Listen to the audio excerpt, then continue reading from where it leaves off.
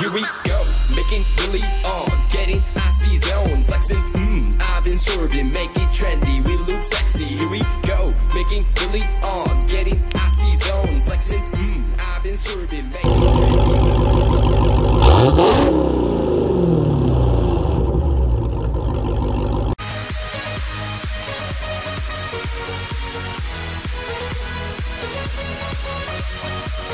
What's up, guys? Welcome back to Sparks and Recreation. We have a couple announcements and also something we got to deal with.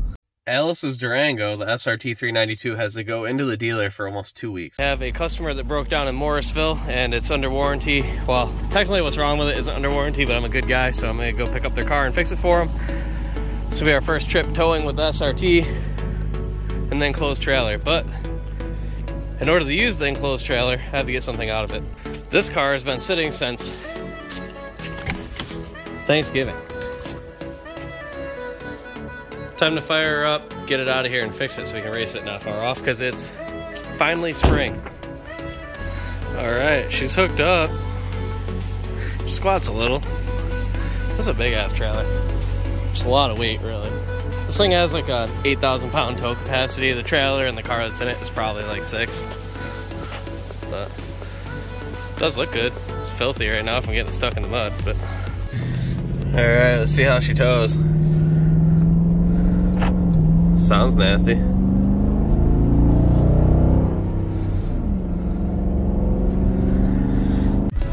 Gonna drop this car off, head to Morrisville, grab the next vehicle, come back. I'm gonna guess it takes a whole tank of gas.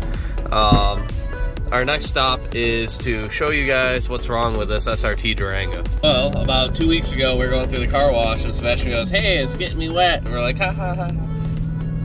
Turns out he wasn't lying. This is a 2021 SRT Durango, an $80,000 SUV. Took it to the car wash and it's leaking everywhere. Take this and show it. Look at all that soap coming in. Oh God! This is really gonna clean the inside. Really? No glass. The seal from the factory was not good and had an imperfection in it. So it's going in while we're in Florida. We're going to Florida tomorrow. We'll be gone for 2 weeks. We're dropping it off at Longley in Fulton, and they assured me it will be 100% under warranty and taken care of. And no, the car was not wrecked previously. We had picked up the car from Morrisville, and it did go through basically the entire tank of gas to do the 3-hour round trip. I would say that this vehicle is perfectly competent in towing. It has all the power you could ask for. It gets right up to speed. We were able to cruise 75 miles an hour. However, with this transmission and setup, the tow setting through the SRT pages is terrible. But it was literally getting like 3 miles a gallon and stuck in like 4th gear. It would not come out of gear. So I just put it back into sport and it does what it's not dropping down to 1500. It's not going to burn out the transmission. So if you have one of these, or probably an RT is similar, put it in sport, not the tow. Unless you just want to eat up gas mileage for no reason. Maybe if you're coming down a hill or something, but you can paddle, you can shift on your own anyway. Got this car picked up for the customer. Unfortunately, literally all it is a freaking tranny line clamp has come off. Let's look at the car that we pulled out of the trailer. This is our 2002 SL1 Saturn that we've raced a few times if you watch the videos. It's basically a demolition derby race. This thing is all smashed up. I'm not too concerned about how rough this car is because I'm just gonna zip tie this filler neck back up so it looks a little better. It did blow the whole side of the car off. And then our other issue is obviously that's not supposed to be attached to the wheel still because this came off and I dragged it around for about 50 laps and it actually broke the trailing arm here.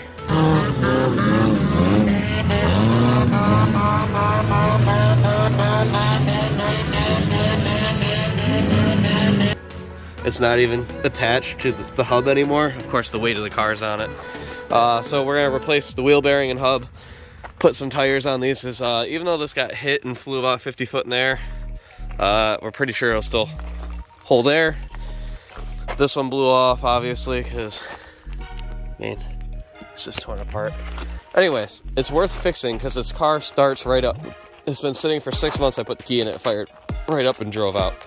So too good of a car to just get rid of. Worst comes to worst, even if we fix it, get the tires back on it and it rolling again, someone can either buy this off me or offer to pay to race it. I don't know, I've got like 3 other cars, so I'm trying to come up with a plan to get more people into the sport. This might be part of it. Look how bad that is. This thing's a rot box. Let's clean it up real quick. And no, we do not use the brush. Never use the brush unless it's on just wheels, and even you really shouldn't do it on the wheels either.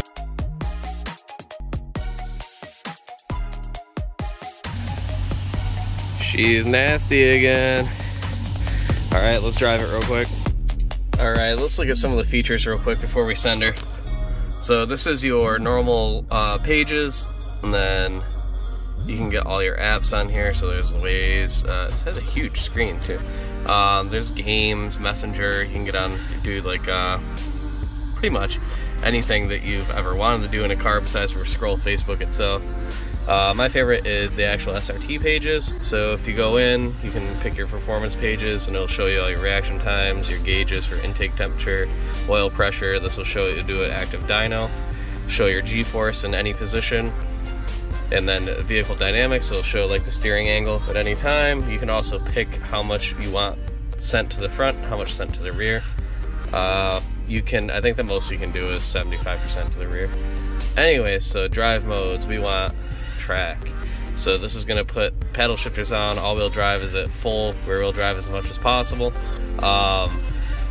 It does make this suspension pretty rigid and stiff, so it's not comfortable to drive in normally. To keep it out of 4-cylinder mode, I normally drive in sport.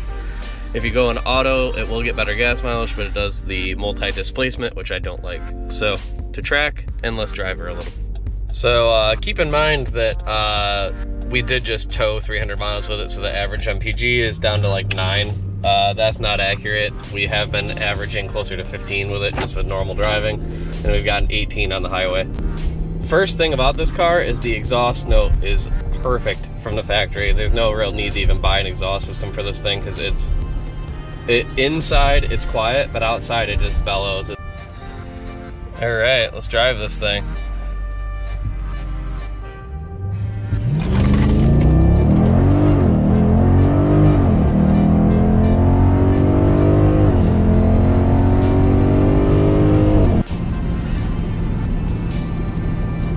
And that's how quickly it goes 100.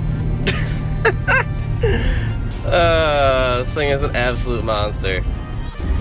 In sad news, the Beetle is gone. I ended up selling it wholesale to a dealer in New Jersey. I put it up just for, you know, hoops and giggles to see what it would pull on a online auction site, being that clean from California here in New York, and actually somebody from New Jersey bid on it and paid my asking. So goodbye Beetle. They picked it up last week. They picked it up at night, so I wasn't able to get a final video or anything. Appreciate you guys tuning in with us here. Please comment, like, subscribe. The channel is growing, and it's growing at a pretty good rate. Between doing the Beetle series and doing anything I can to create some kind of content during these slow months of the winter. Living in New York is so hard. I can't do racing, I can't do Hellcat stuff, I can't do Durango SRT stuff when it's snowing. So now that we're back into the season, you're going to see a lot of more content coming out. We are heading to Florida tomorrow. We're going to be doing everything from beaches to Universal, Disney, the Medieval Times dinner show. We're doing an Ice Nine Kills concert in Tampa. We're going to be all over the place. And we also are going to be booking some shifter cart racing. So me, my father, my brother, and the kids, we're going to take some shifter carts and take it around an 8th mile road course that's outside. Like, this is not normal go-karts. Stay tuned for that, and we'll see you later, guys.